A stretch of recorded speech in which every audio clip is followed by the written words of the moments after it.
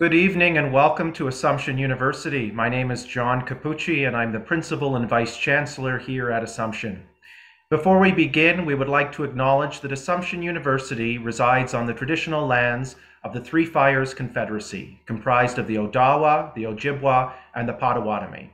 We also acknowledge the Hurons' gift of land. Given that many guests are joining us from various areas, we encourage you to honor the land in which you are living and working.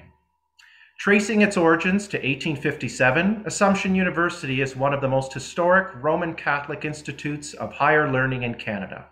Informed by the Basilian tradition, we seek to empower individuals to cultivate goodness in themselves and others, embody discipline in their path toward excellence, and recognize the importance of constantly pursuing knowledge throughout their lives.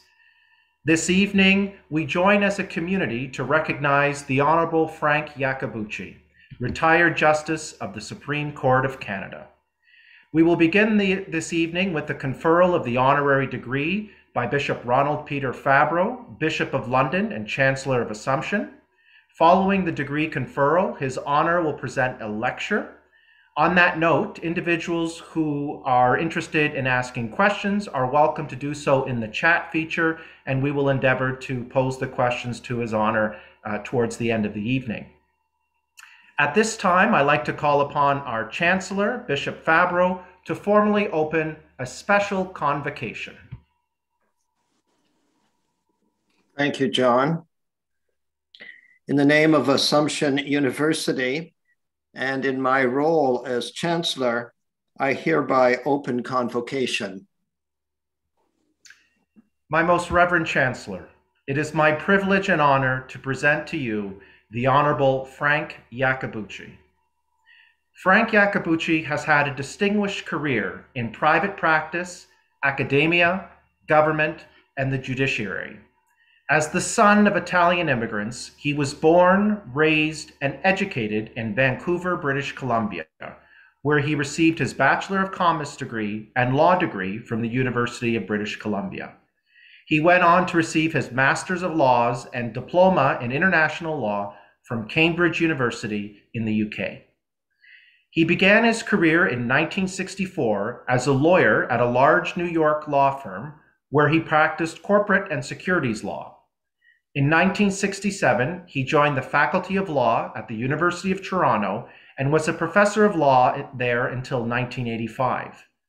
During his academic career, Frank was also a commissioner of the Ontario Securities Commission from 1982 to 1985 and counsel to the ETSI's Commission in 1974. He also served as Vice President, Internal Affairs at the University of Toronto from 1975 to 1979 and was the Dean of the Faculty of Law from 1979 to 1983. From 1983 to 1985, he was Vice President and Provost of the university. In 1985, Mr. Iacobucci was appointed Deputy Minister of Justice and Deputy Attorney General for Canada. In 1988, he was appointed as Chief Justice of the Federal Court of Canada. And in 1991, he became a Justice of the Supreme Court of Canada. The Honourable Frank Iacobucci retired from the Supreme Court of Canada in June of 2004 and served as Interim President of the University of Toronto from September 2004 until June of 2005. He was appointed as the federal representative to negotiate the settlement of the residential schools litigation, which was the largest settlement in Canadian history. On July 1st, 2005, he joined Tories LLP as counsel and served on numerous boards, including Tim Hortons, Torstar Corp, and the Advisory Board for General Motors of Canada. In 2008, he reported on the inquiry he conducted regarding the mistreatment of 3 alleged terrorists. In February of 2013, he submitted his report as an independent review for the Ontario government on the lack of First Nations representation on Ontario juries. He also acted in numerous matters involving Indigenous peoples, communities across Canada for the federal and provincial governments as both a mediator and facilitator. He has also advised municipal governments and agencies, including completing a comprehensive report for the Toronto Police Services relating to police encounters with people in crisis. In 2018, he was appointed by the Government of Canada to oversee the consultation and accommodation discussions with Indigenous communities regarding the Trans Mountain Pipeline expansion. Mr. Iacobucci has received numerous honors and awards and recognition in Canada, the United States, the United Kingdom, and Italy. In 1993, he received the Commendatore dell'Ordine al Merito della Repubblica Italiana, or the Commander of the Order of Merit for the Italian Republic. And he was appointed a Companion in the Order of Canada in July of 2007. In addition to authoring and co-authoring judgments of the Supreme Court of Canada and the Federal Court of Canada, he has written or co-written numerous books, articles, and commentaries on a wide variety of legal and other subjects. My Most Reverend Chancellor, as Principal and Vice Chancellor, and on behalf of the Board of Governors of Assumption University, I request that you confer the degree of Doctor of Laws, honoris causa, on the Honorable Frank Iacobucci. In the name of Assumption University, and by the powers invested in me as Chancellor, I hereby confer on you, the Honorable Frank Iacobucci, the degree of Doctor of Laws honoris causa, with all the rights, privileges, and honors therein. Please join me in congratulating the Honorable Dr. Iacobucci.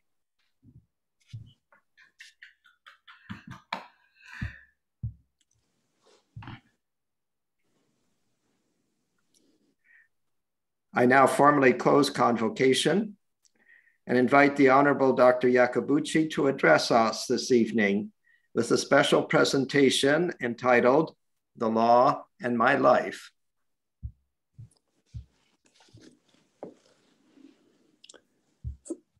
Most Reverend Chancellor, Bishop Fabro, and friends, thank you, Principal Iacobucci, for your kind words and hospitality.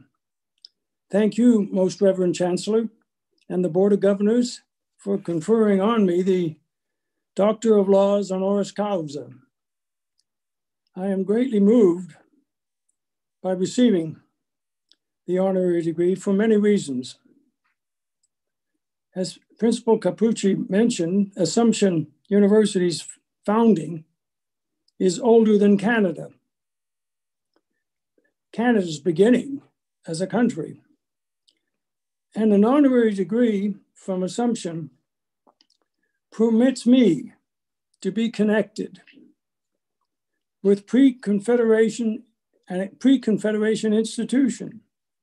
But beyond the historical connection, my degree connects me with the impressive alumni of the university, its many accomplishments, and its future role as an important post-secondary institution in our country. For all this and more, I'm profoundly grateful. Now, in speaking with Principal Iacobucci, he suggested I speak this evening on reflections looking back over my career during the last 60 years. It is one topic that I know a fair amount about.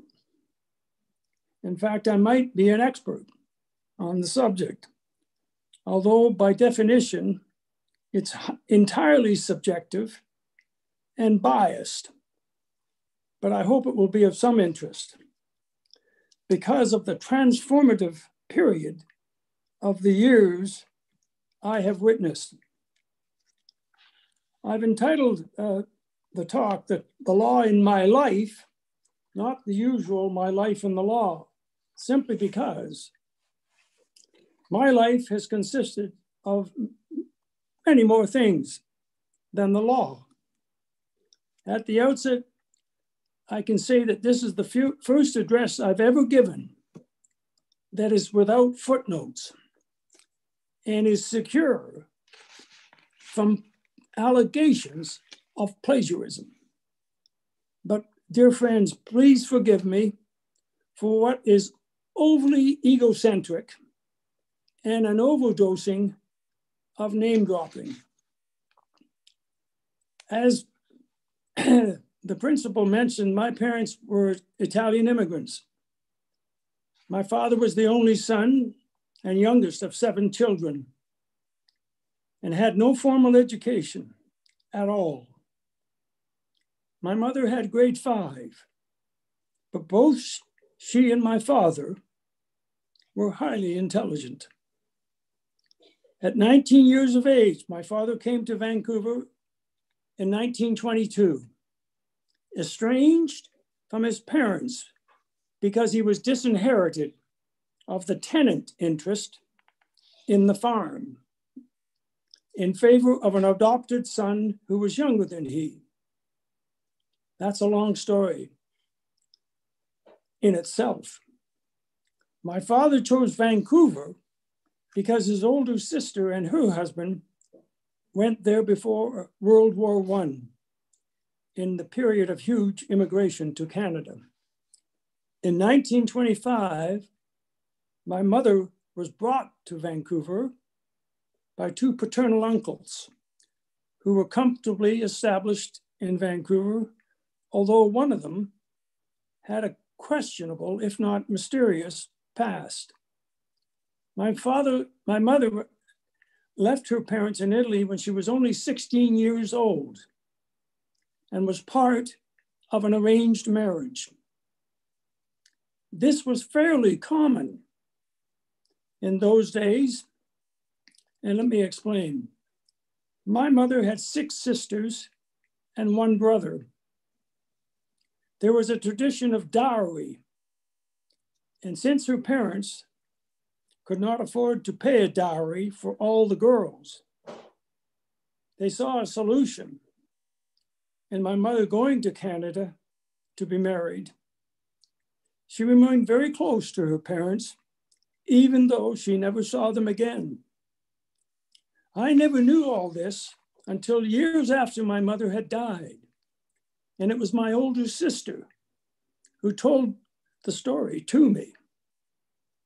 I believe my mother felt somewhat ashamed of this and did not want me or my brothers to know, especially since she refused to marry the man the uncles chose for her because he was more than double her age.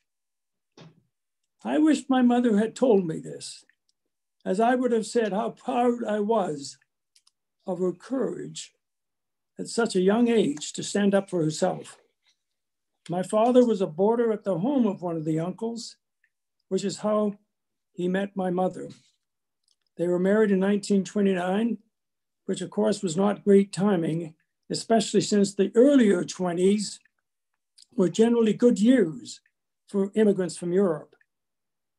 With an older brother and sister, I was the 3rd child and was followed by a younger brother. Unfortunately, I'm the only survivor of my siblings. We lived mostly in the East End of Vancouver with a brief move to the West End in the district of Kitsilano. People often said to us we lived on the wrong side of the tracks, as opposed to the West End, which was the so-called right side. I've always rejected that categorization, and I called the East End, of course, the poor side of the tracks, because that's what it was. But it wasn't wrong. But nonetheless, that area was a very interesting environment. My parents rented a house on a street called McSpadden, a very small street that runs into a major street called Commercial Drive. On that street lived the Essen family, who were Scottish and owned a bakery on Commercial Drive, and whose son, Bill, became Chief Justice of the BC Supreme Court. Also close by to my parents' rented house were the Barrett family, who were Jewish and had a truck, vegetable and fruit business and whose son Dave later became Premier of British Columbia. Finally, there was my family and my older brother, Danny, who was a classmate of Bill Essen and Dave Barrett at high school. Apparently, my contribution to McSpadden Street, the McSpadden Street families, was that according to my older siblings, I was conceived on that street. Not much of a contribution. To illustrate something of the life in those days in the 1930s and 40s, I want to mention two matters, one humorous and the other not so funny. During the Depression years, it was obviously tough for families to survive. To make ends meet, my parents had vegetable gardens and fruit trees in the backyard of their house, then on a purchased home on Fifth Avenue, again near Commercial Drive. But in that backyard, they had rabbits, chickens, goats, which I'm sure violated the city bylaws. In the front yard, my mother had a lovely display of flowers and shrubs, which she learned to cultivate from Mrs. Brown, who lived across the street and had a beautiful English rose garden. Well, one day, our nanny goat got loose and wandered over to the Browns' rose garden and practically demolished it. As many domestic animals, especially goats, don't know when to stop eating. Now, despite a good friendship with my mother, this was too much for Mrs. Brown to take, and she called the police. In those days, many of the police were of Scottish heritage, and two tall, burly detectives came to our home. After knocking on the door, my mother, who was about 4'10" or 11, answered, looking up to those giants.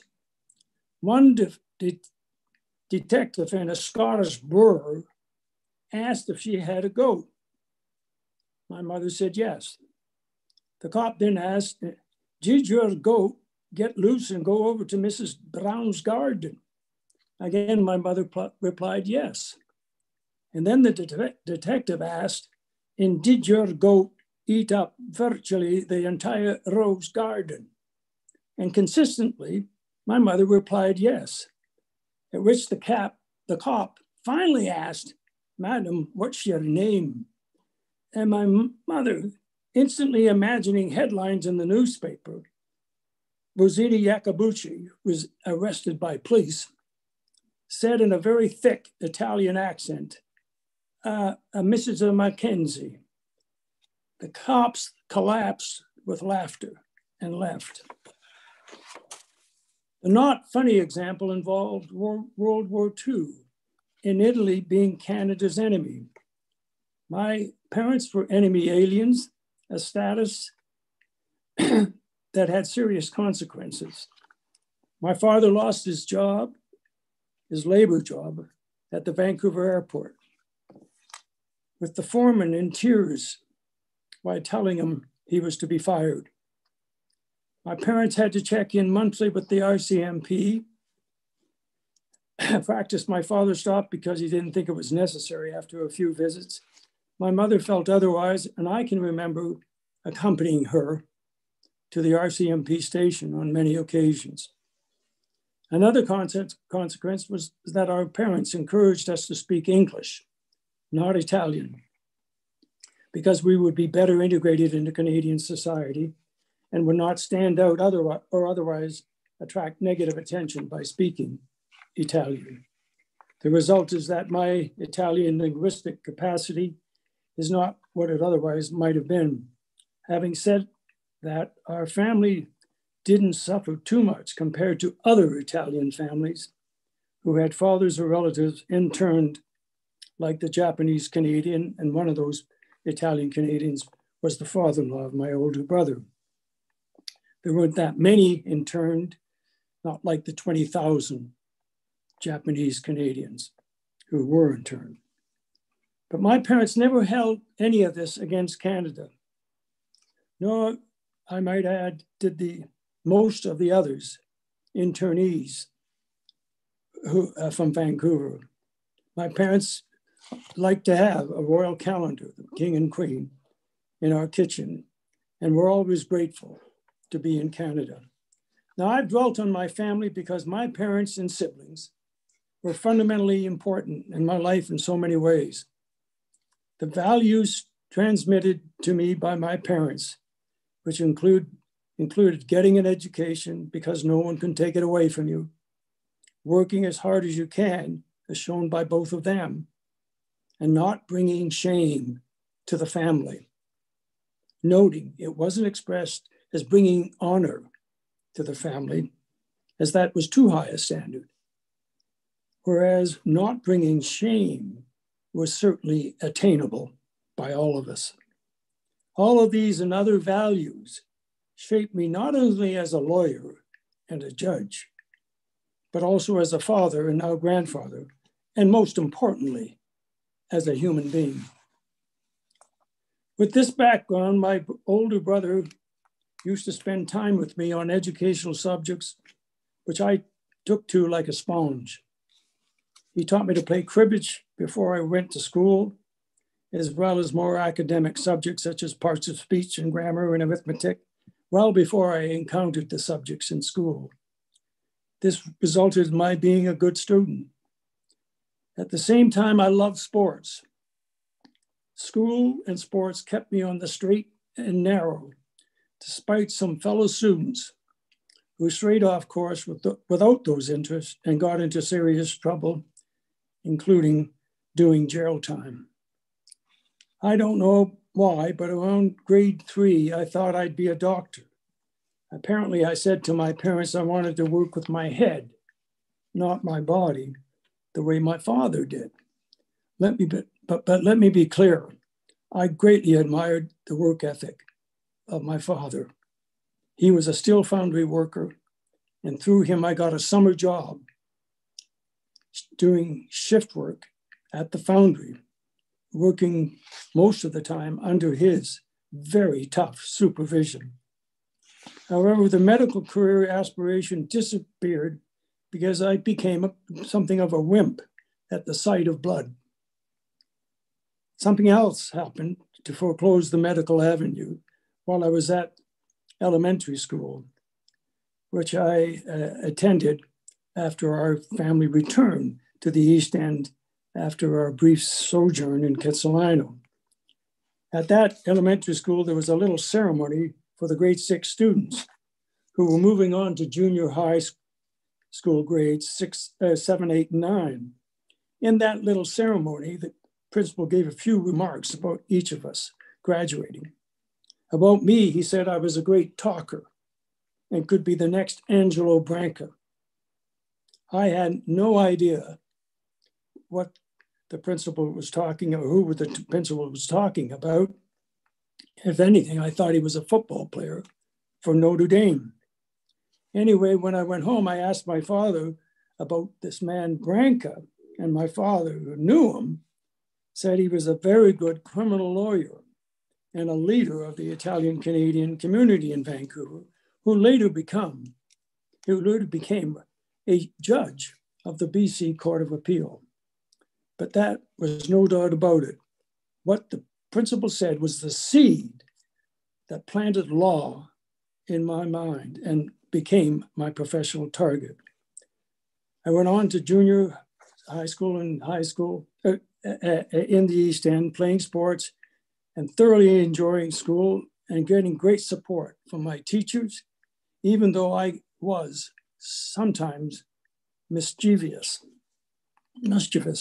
To confess, I got the strap on a couple of occasions for goofing off, and I thoroughly deserved the punishment. But part of my goofing off was motivated by my wanting to be accepted by my peers as a regular guy, not an apple polisher who was interested only in good grades. And that was another reason for my love of sports, especially soccer, basketball, and baseball.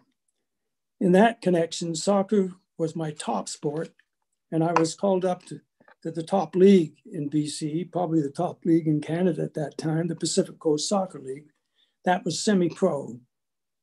I was called up at 17, which was not by itself unusual, but in my case, it was special because one of the papers described me as, and I quote, believed to be the first Japanese Canadian to play in the Pacific Coast Soccer League. The Japanese name confusion has accompanied me in all my life. Iacobucci sounds like Yamaguchi and therefore could be Japanese. So since grade 6, there was never much doubt about my resolve to go to UBC and eventually law school. As was mentioned, I did commerce as an undergraduate, and I have to confess that I did not enjoy that subject. But one of our mandatory courses was economic statistics, which to the commerce students was a tough course. In the Christmas exam, I barely passed, but in the final exam, I think I wrote the best exam I had ever written, and since. As a result, I was asked by my professor, a man called Tadek Matichevsky, to be a lab assistant in the course, which I did for 3 years, and it paid well and enabled me to buy a car. This is all relevant because one day Matichevsky asked me what I was going to do with my life. I told him I wished to go to law school. He said that was a mistake. I asked why, and he replied, I didn't have the right name. I was shocked. I knew I had a funny name, but I wondered what was behind Matichevsky's comment.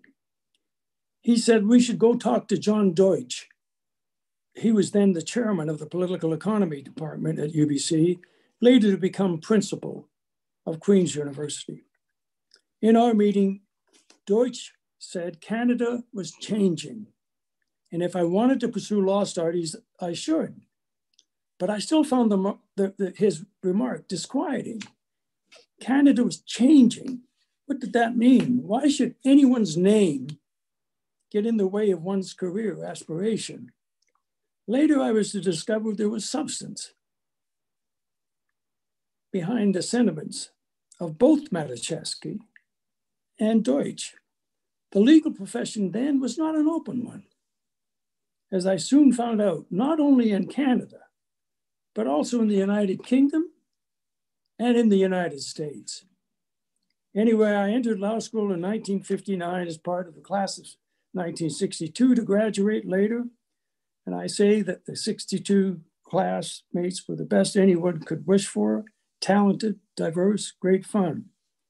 And fun has been a constant companion in my life. And most of my law classmates shared that attribute.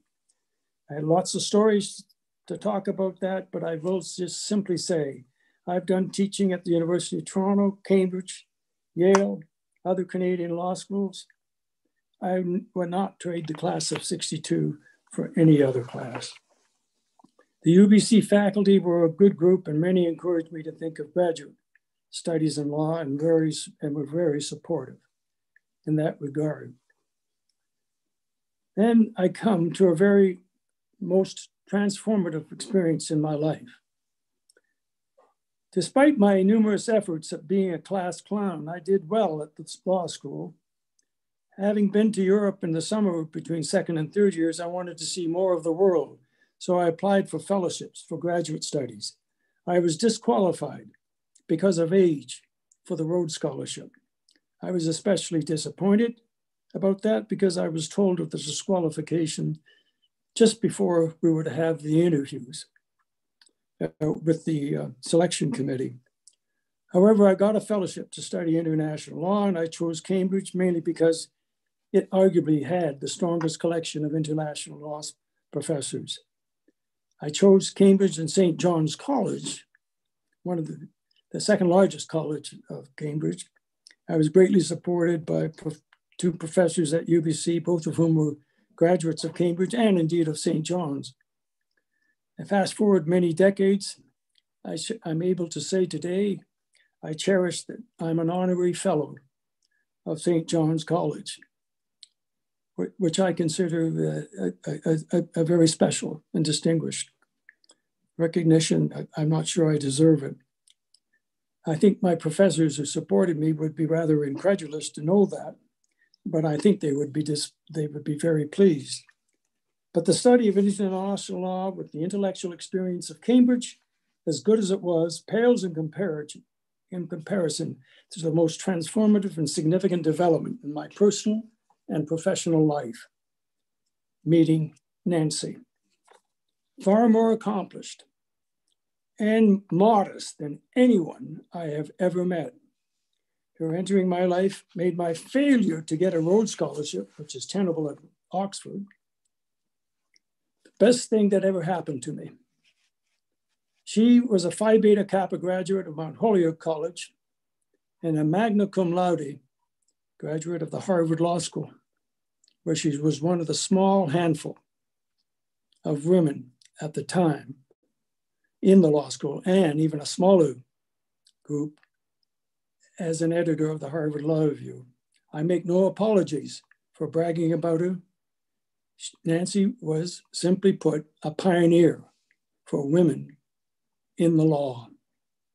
Everything I have done takes a back seat to the support, guidance, and love that she has given to me. After 57 years of marriages, 3 children and 7 grandchildren, it is my spouse and offspring that dominate my universe, not the law. Nancy never wrote anything I had to write as an academic, but she was a gifted editor of virtually everything I wrote. She also never wrote any opinions I did as a lawyer, but she would have improved on them, I'm sure. And the same could have been said about my work as a judge. She was quick to criticize some of my work as a judge, but I was grateful then that she didn't edit my judgments. She made the adjustment to the United Kingdom, for me, palatable, because things in 1962 when we went were not that comfortable for students. There was no central heating.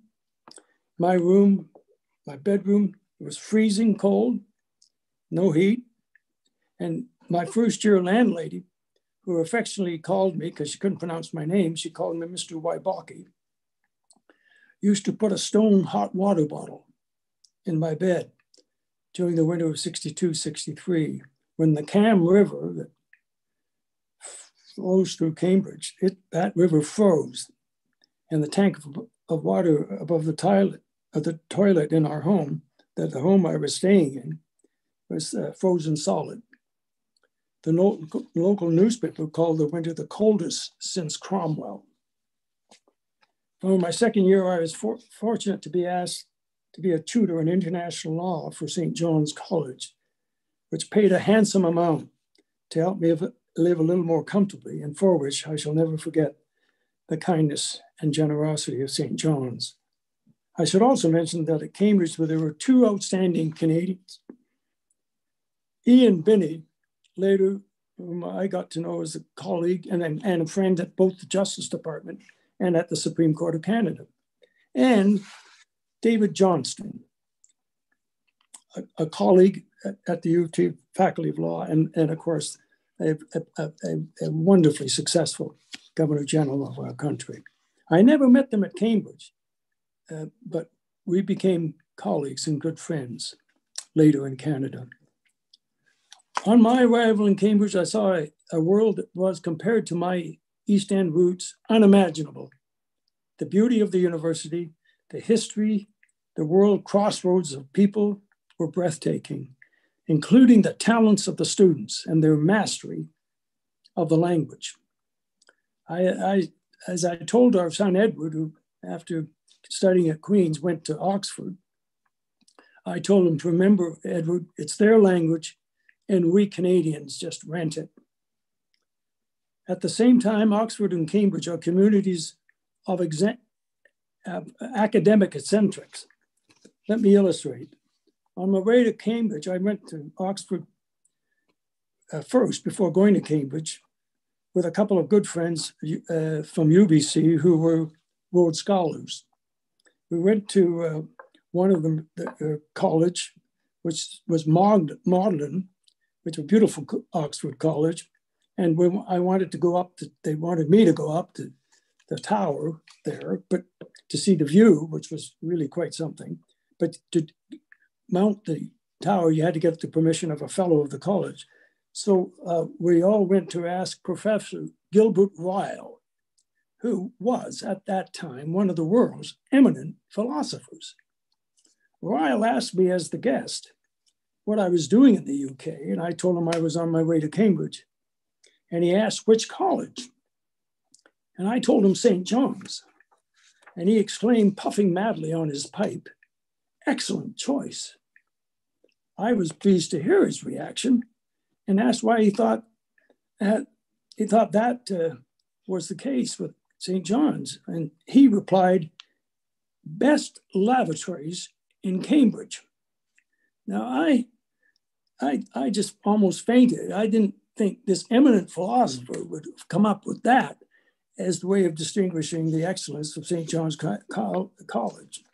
And speaking of lavatories, it reminds me of my first visit to the Cambridge Law School's lavatory. The graffiti on the walls was really quite witty and clever. One of my favorites was, "To do is to be Adam Smith. To be is to do Jean-Paul Sartre. Dooby-dooby-doo, Frank Sinatra." That's a higher grade graffiti that I was used to. At Cambridge, Nancy and I became close friends, and still are, with Lawrence Collins, now Lord Collins of Maysbury. He was the first English solicitor to be a QC, a Queen's Counsel, the first solicitor to go to the High Court of Chancery, the English Court of Appeal, the House of Lords, and the Supreme Court of the United Kingdom. Well known as the editor of a major work on the conflict of laws, he, as a student, introduced me to two of his college buddies. One was John Cleese of Monty Python and Fawlty Towers, whom I met, who was just, and met him on his tour when he came to Toronto. And Jonathan Lynn. He was the creator of the Yes Minister series on BBC television, which was just outstanding television.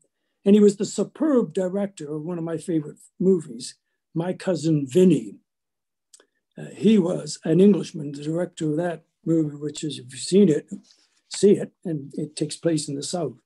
So we had a great time in Cambridge, and having decided to get married, we faced the challenge of getting a job in the same country, in the same city. Nancy had an offer to go to a large, prestigious Washington firm, Covington Burling. I should mention that although women were not much evident in law firms, Ropes Gray was an impressive Boston firm where her father and brother went after law school. They were both graduates of Harvard.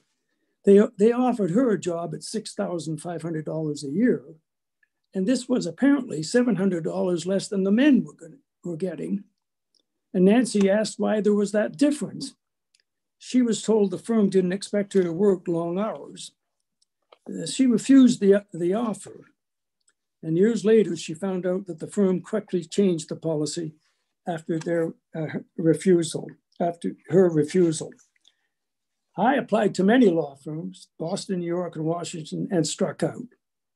However, I did get an offer from one Boston firm that was just new, now one of the famous ones. But on condition, Nancy came. So they were ready to take me as a throwaway as long as she came.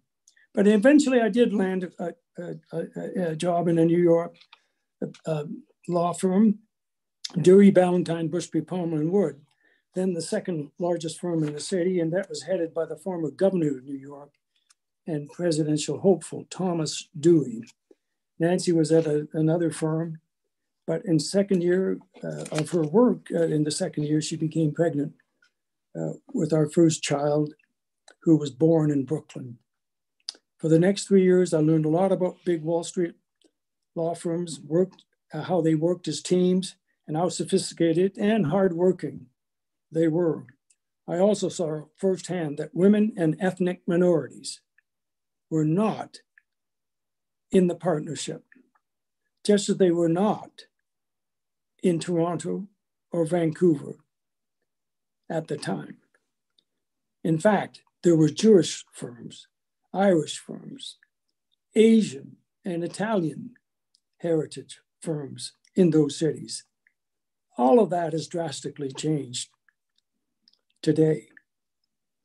I have to say that coming from rustic bucolic Cambridge with a Canadian legal background required a huge adjustment to go to a Wall Street law firm. I was very green, to say the least. Although New York was exciting, with a family starting, both of us felt we did not want to raise our kids in the city. I'd always thought of an academic career, so I applied to Osgoode Hall and Toronto. And I didn't get an offer from Osgoode, but I was pursued later by them. But I did get one from Toronto, thanks to a colleague who's been very close friend for all of our professional life, Marty Friedland. In any event, I got the appointment at the University of Toronto's law school, and that was the beginning of a beautiful relationship, which lasted almost 20 years and still continues to today. I taught various subjects, has been mentioned, what I did in practice, corporate law, income tax, and so on.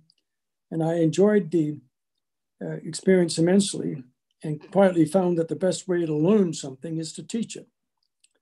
Interestingly, after my first year in Toronto, I got a call from the partner for whom I worked at the Dewey Law Firm, who was offered the general counsel job at a large oil company they acted for and for whom I had done a lot of work. At that time, the company was about to be listed on the New York Stock Exchange, and the salary they were wanting to give me was left blank. I could fill it in. Plus with stock options that caused millionaire stars to start shining in my eyes. However, it meant moving to San Antonio, Texas. Nancy said, no way, I agreed and I refused. And I have to say, I never had an offer, anything like that again. So I went to the university and had this positions that the principal mentioned in his citation. And like at every kind of leadership position in any institution, no matter what it is, there are ups and downs. And there were that in my experience at the University of Toronto. But however, there is this academic freedom of a professor, which is like the independence of a judge. Both those freedoms are necessary and extraordinarily precious. And it's not without responsibility that's connected to the main mission of the university, which is the creation, enhancement, dissemination, and preservation of knowledge.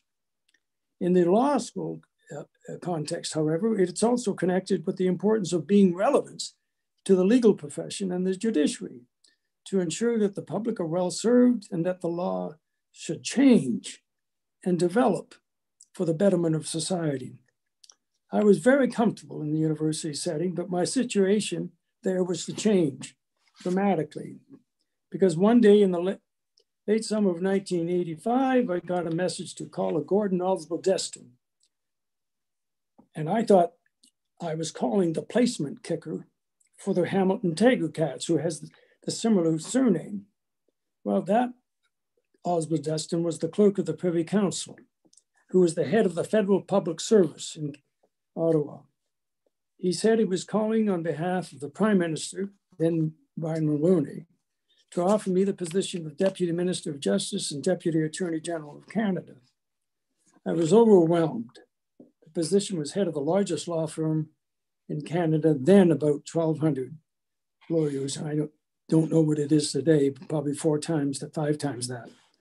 Obviously, I discussed this with Nancy, who yet again was supportive, although it meant a move to Ottawa with some complications for her and our children. That was a challenging move for all of us. I didn't have any French to speak of. I had no criminal law background.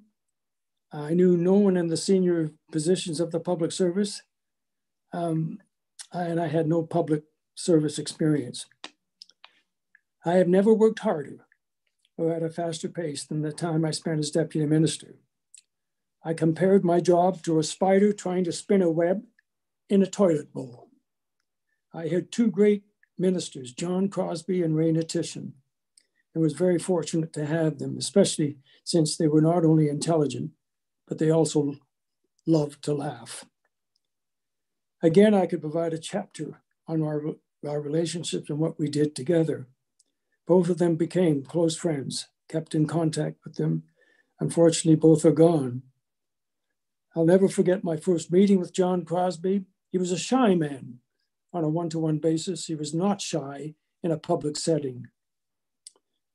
He started off by saying, "Now I want you to know, Mr. Deputy, I don't kiss anybody's arse, except from time to time the Prime Minister's and Jane's." This was his Newfoundland way of bringing color. He was a brilliant man, no question, of superior intellect. Titian also loved to laugh, and it was a tragedy that he died so young. I still keep in contact with his widow, who's a remarkable Canadian. It was a fascinating years. The files were challenging: Meech Lake, Aboriginal self-government, free trade, official languages, and so on. The fallout of the Morgentaler decision of the Supreme Court declaring the abortion section of the Criminal Code unconstitutional in other cases, the GST and so on. The interface between the public service and the political masters was both exhilarating and challenging. The independence of public servants, like judges and professors in the academy or on the bench, is crucial to our democracy. Speaking truth to power is a cliche, but is so fundamentally important. I worry a lot today when there's signs that objectivity and independence of the public services throughout our country could have been compromised in one or two or even more cases. That's a topic for another day. But then after 3 years, I got another surprising call, this time from the Prime Minister. And this was the federal court. As is the practice, when I got the Prime Minister's office call, it was an alert from his receptionist scheduler to give me notice of an imminent call from the Prime Minister. That's to not waste the Prime Minister's time in getting someone not in.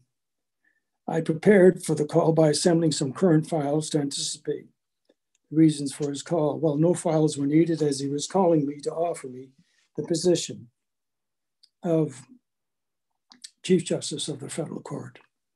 I was greatly surprised because many months earlier, I had been requested by his office to recommend people for the job, which I had done. I asked the Prime Minister if I could discuss this appointment with Nancy.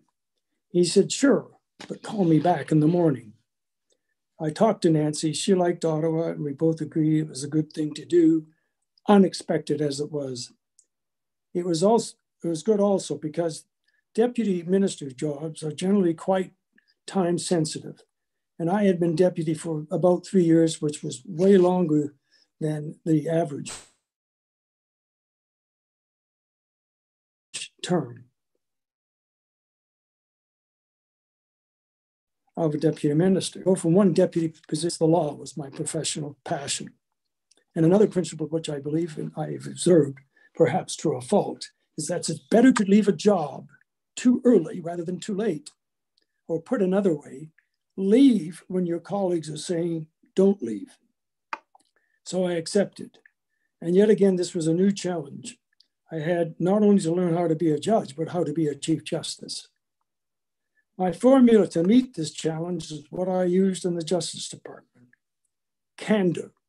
I told colleagues I needed their help and would do everything to get up to speed and work with them rather than the other way around. The federal court has had special challenges through its history, tensions with the provincial superior courts, and the appointment of ex-politicians or patronage appointments, a charge I suppose could have been leveled at me.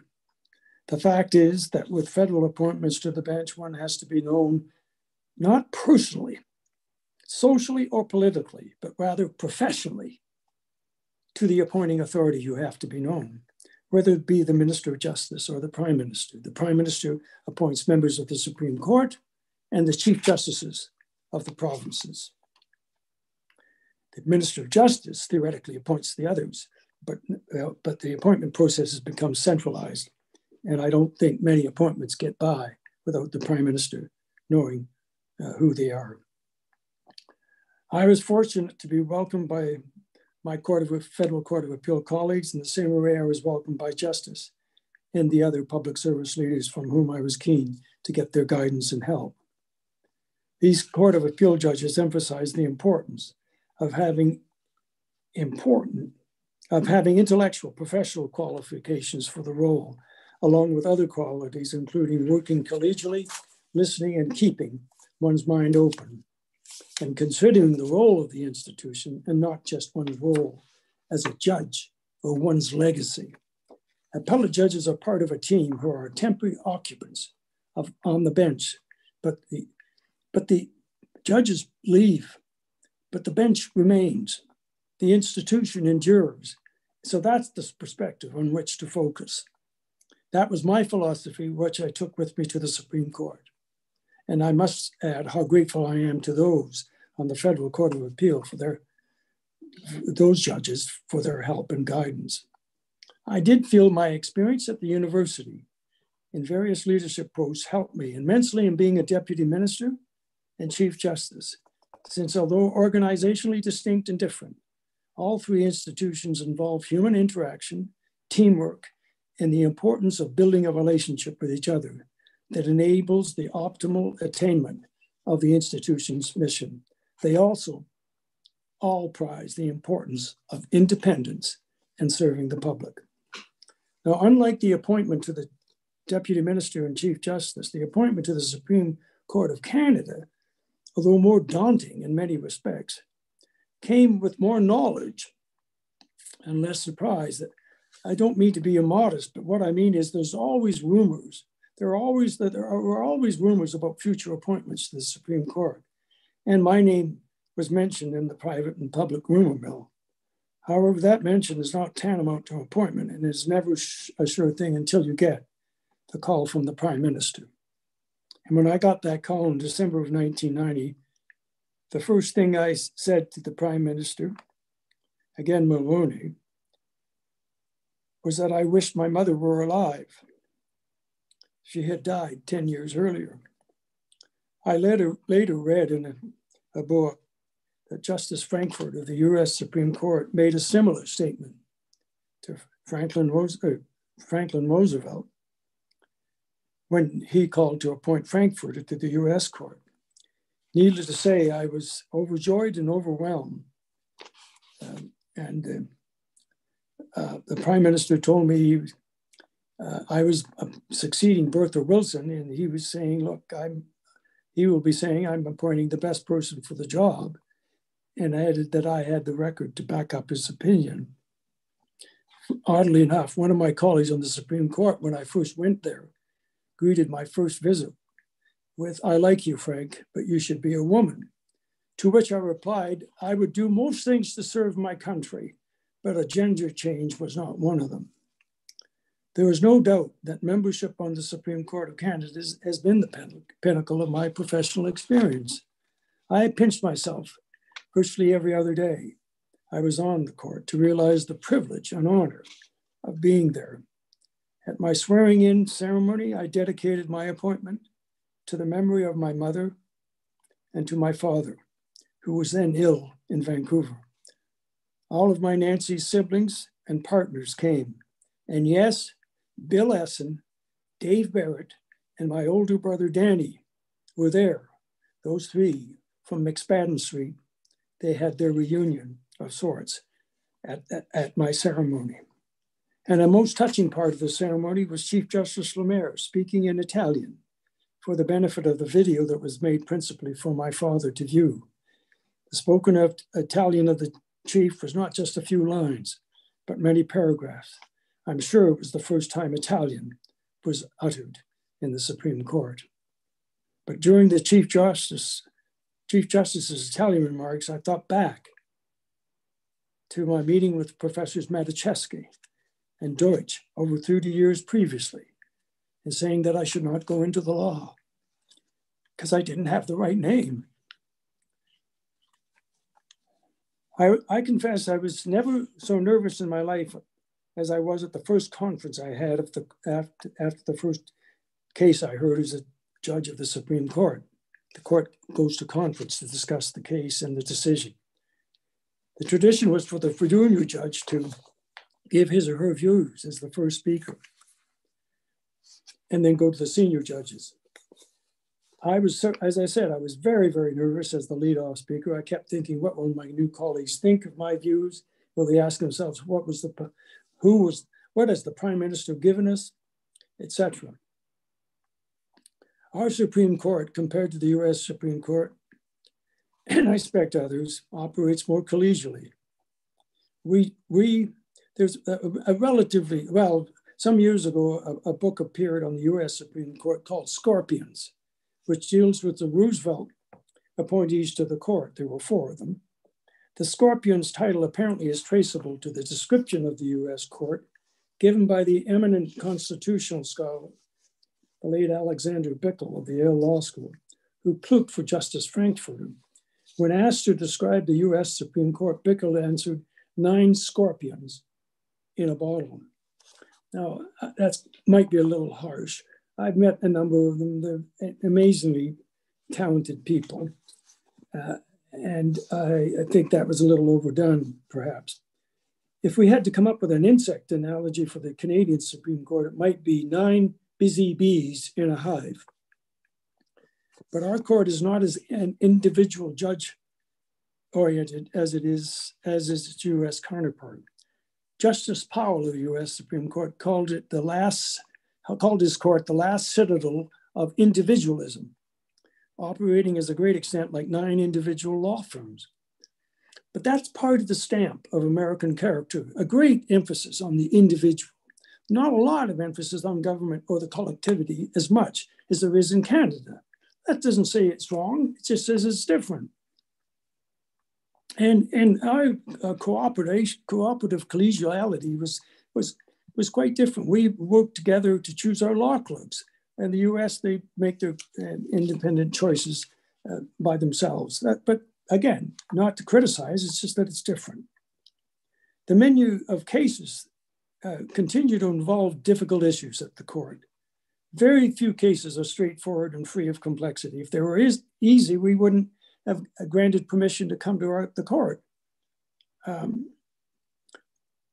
We have even decided a case with one counsel never showed up for the case because the counsel who was there, we felt he should lose the case, and we decided that without the appellate's counsel present, and yet he won the appeal. Service on the court allowed one to take stock of the courts of our country, as well as the administration of justice nationwide. We could also form an opinion of the caliber of the bar on all accounts, and I've said this in many remarks that I've delivered. I have a very high opinion of our legal profession and our judiciary. No one is perfect, but the track record is most impressive. And it's more reinforced when one travels to other countries. I'm always glad to return to Canada because, relatively speaking, we are so well off in many ways. And my gladness includes an appreciation for the judiciary legal profession, including the quality of legal education. Not to say we have serious challenges such as access to justice, with all that implies, no question about it. There's obviously room for improvement in all sectors of the administration of justice. But we have much for which to be grateful. Judges in the Supreme Court have 2 major dimensions to their work. First, justice through law for the parties in the case before them. And second, to be the principal architects for the development of jurisprudence of our country. Law is dynamic and organic, but as one wise judge once said, Law must be stable, but it can't stand still. The court, in my view, coming from an early history that was somewhat undistinguished, has risen in stature to be one of the key high courts of the world. But that position cannot be attained without the foundation of solid appeal courts and trial courts on which to build. Nor can the Supreme Court's respected position be achieved without the quality of the advocates who appear before the court, as well as the successful record of our law schools and the research and teaching efforts of our law professors and students. It has been a superb privilege to serve in all segments of the legal system, practicing lawyer in the private and public sectors, law professor and scholar, I hope, judge, and now back to the private sector, with time off for other pursuits. While my story is ongoing, and I thank God for that, since retiring from the court, I've been delighted to serve the public good in a number of ways, which have been mentioned by our principal this evening. I've had wonderful, I've come to specialize a lot in Indigenous issues because I feel the Indigenous people and its relationship with Canada is, to me, the most important societal issue facing our country. To conclude these remarks, I couldn't have done these things without holding the positions I did before in previous positions. And I couldn't have gotten the positions that I have described without a number of factors. And let me list them. First is my family and the values I receive from them. They shape one not only as a professional, but more importantly, as a human being. Second, the selection of my life partner, Nancy. Third, the mentorship and friendship of teachers, friends, and colleagues, and the importance of teamwork. Fourth, obtaining the qualifications and experience that permits one to gain what is necessary to move on to other challenging and exciting opportunities. Fifth, the incredible role that providence plays in one's personal and professional life compared to planning. Planning is important, but not as determinative as good fortune. Of that, I've had more than I deserve, as I hope I've demonstrated in these remarks. Finally, the gratitude I feel toward Canada. We should all do our best to make sure future generations can take advantage of what we all have been able to experience, both for individual fulfillment and for the benefit of society. In listening to me, I hope you've enjoyed just a small fraction of the enjoyment I have had in putting these remarks together. Thanks again for the honorary degree, and may God bless you all.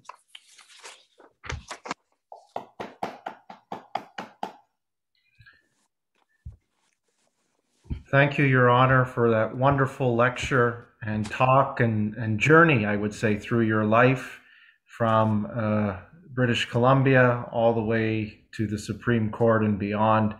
And I appreciate the journey to Italy as well, as sharing a common background. It was very touching.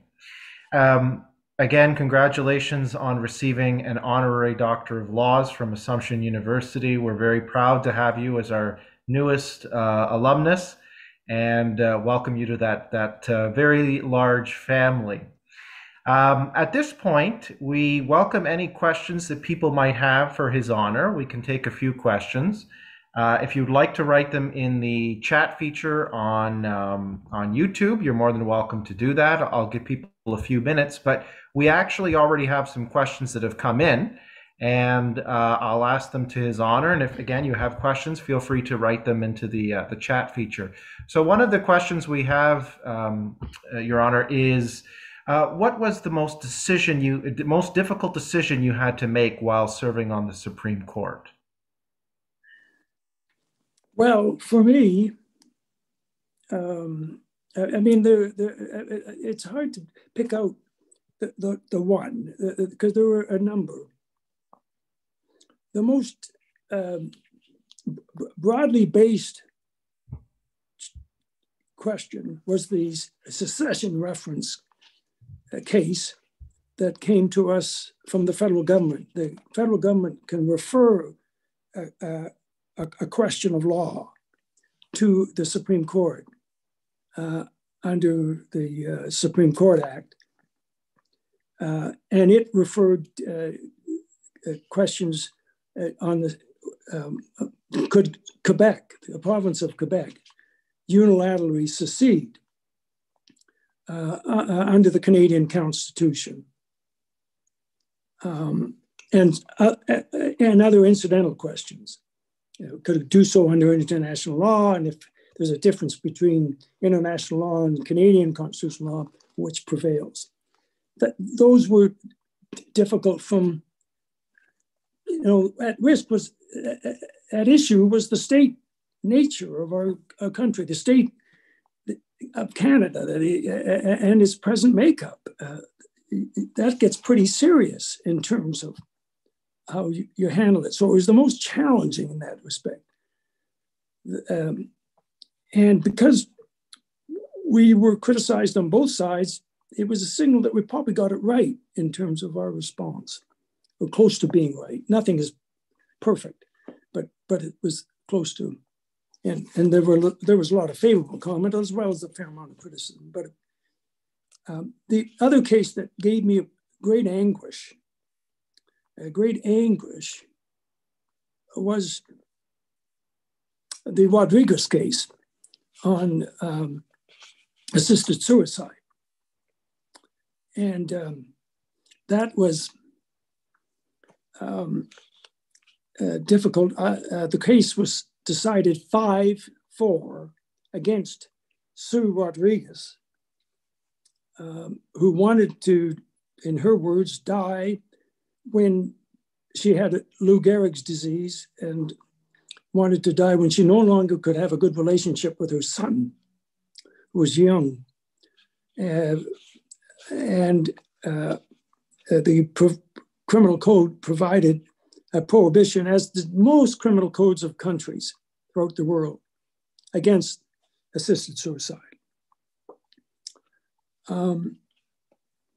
I went with the majority. I was very much troubled by the decision. And one of the issues of my concern was that this was best decided by Parliament rather than the court. You can't just say, I don't want to decide this because the case is there before you. But in my view, that kind of question puts the 9 human beings around the table. We have a circular table in the conference room of the court, in a very difficult position, because a question like that involves all sorts of disciplines.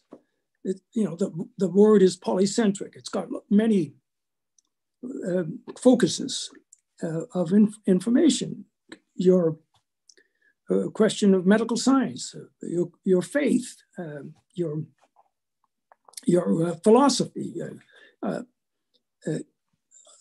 equality rights, all sorts of issues come to the fore. And I had great difficulty with it. And part of the difficulty was that I thought I never met Sue Rodriguez, but she was not a person that was seeking attention. She was genuine, as far as I could tell. And I've heard from someone later, many years later, that was the case. She was genuine, and she seemed that way. And that added to the, if you like, the discomfort I had in making that call.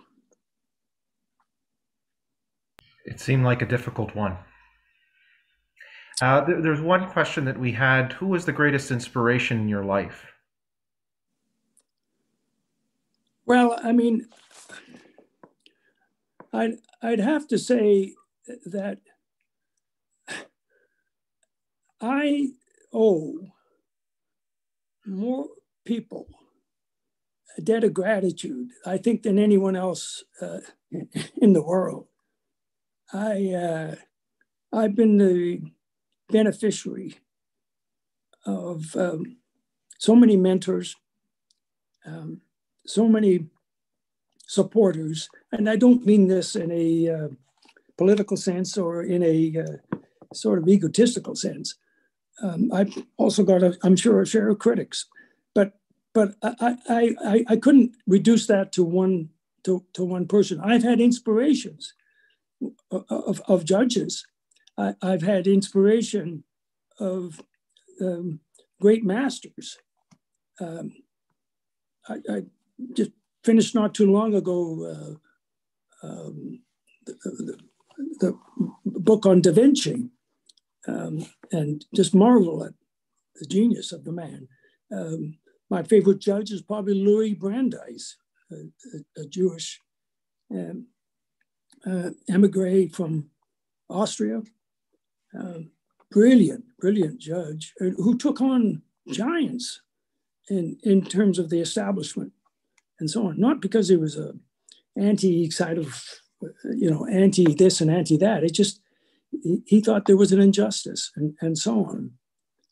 So in all different walks of life, I've had, I grew up with a man named John Ferguson who played with the Montreal Canadiens in hockey. From Vancouver, we played soccer against each other as youngsters, as 10, 11, 12-year-olds. And when he played for the Canadiens, when he played at the Leafs, we got together for a beer after the game, and one of the people that came along was Jean Beliveau. And I just couldn't get over the man and read about him and in the books. And he became an inspiration looking back, and Lou Gehrig himself, because it was the first book I ever read was Pride of the Yankees. So, I mean, there've been so many. I can't reduce it to one person. We have one question that people have been asking me in Windsor, and they said, how many degrees does His Honor actually have, honorary degrees? And I said, well, that's a good question. We'll ask him when he comes into town or when we see him virtually. So with the Assumption LL.D., how many do you have total? I get mixed up. It's either 19 or 20. I'm not sure. But let me say this.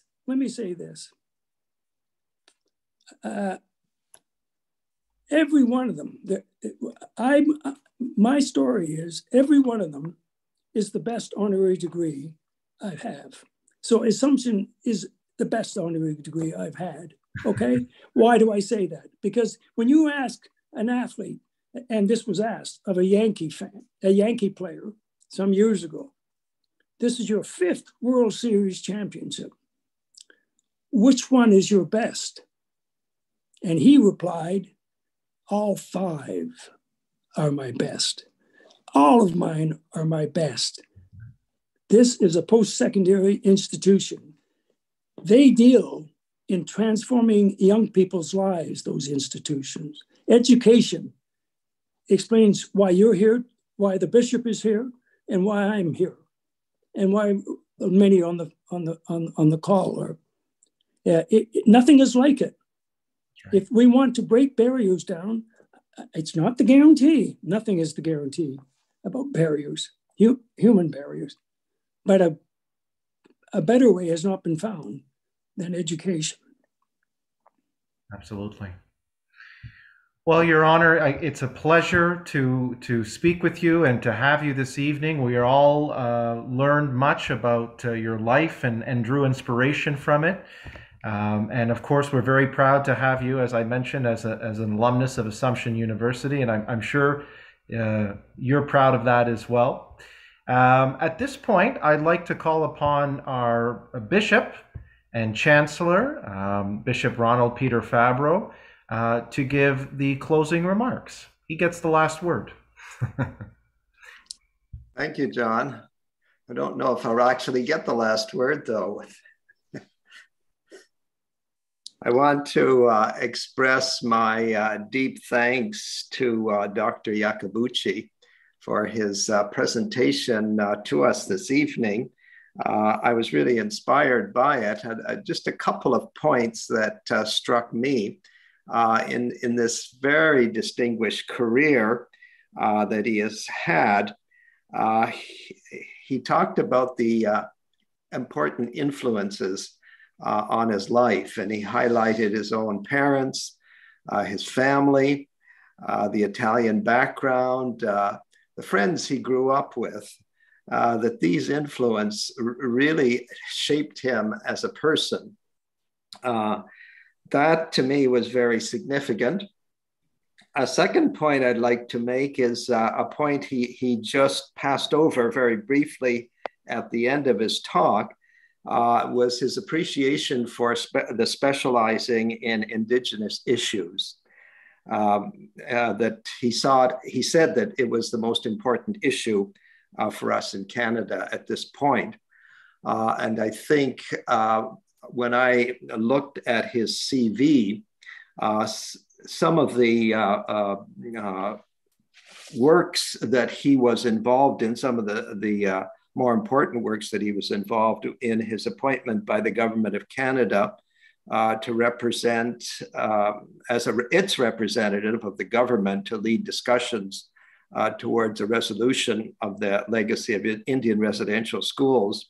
That was significant.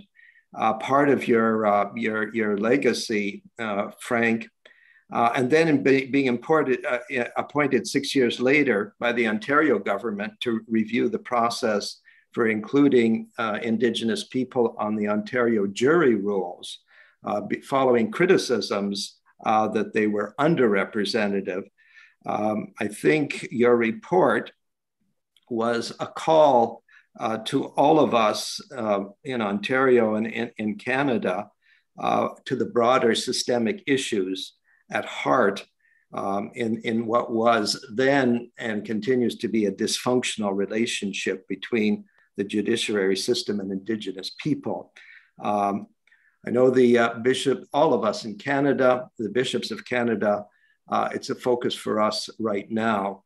And I'd like to say that the contributions you have made in your career are very significant. I think in highlighting what is dysfunctional and the root causes, I think you've made an important contribution to the journey that we all need to continue now of justice, healing, and reconciliation. And so I thank you particularly for that. And my last point is your encouragement to us, I think at Assumption University, the best honorary degree that you've received.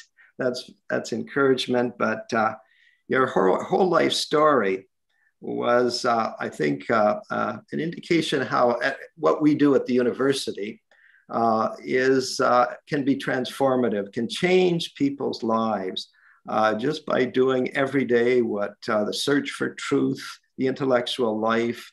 We're so blessed at Assumption with Principal Dr. Iacobucci. We're so blessed in so many ways. Our diocese, in the influence that Assumption has had over 150 years, it's changed the life of individuals. People talk to me of how their lives were changed at Assumption. And I think your reflection on your personal life and the things that influenced you is a real encouragement to us. So a big thank you to you, Dr. Iacobucci, and my sincere congratulations on this honorary degree. Thank you very, very much, Bishop. May I just, if you'll permit me, John sent me your statement that you issued on Indigenous matters, and I was quite moved by it. I thought I was very impressed by it. I sent a copy, I gave a copy to my next door neighbor who's been interested in the issues as a concerned Catholic for Indigenous issues. It's a brilliant statement. Congratulations for that and your leadership with your fellow bishops of Canada recently in their statement and their actions. I'm very, very, very impressed by what's going on. So thank you, if I may say so. Thank you. You're, Bishop Fabro, you're right. And I'm getting used to saying that phrase that you're right. Actually, I was the one that get to say the last words and their words of thanks for everyone who made this evening a possibility. At the top of our list, I'd like to thank the Honorable Dr. Frank Iacobucci throughout his career. Your honor, you've reflected the tenets of Assumption University: goodness, discipline, and knowledge. And congratulations again on tonight on a very well-deserved LL.D. I thank our bishop, Bishop Fabro, who is our bishop, and our chancellor for presiding over this special convocation ceremony. We're very fortunate at Assumption to have such a dedicated bishop and chancellor, and also a champion of Assumption's work. And of course, I like to thank the support we receive from our Board of Governors, and along with our team at Assumption: Cecile Bertrand, Moira Belmore, Jessica Lemon, and of course the team at the diocese, Mrs. Marilyn Hassel, for helping to organize the scheduling as well. And last but certainly not least, I'd like to thank all our guests for joining us this evening, and encourage you to visit Assumption University's website, Facebook page, and Twitter feed to see about the upcoming exciting events we have. With His Honor's permission, we're going to put this video on our YouTube channel. So if you have individuals that like to view it at a later date, they're more than welcome to do so. So at this point, I'd like to thank everyone for joining us this evening, and wish everyone a pleasant evening and all the best. So thank you, and have a good evening.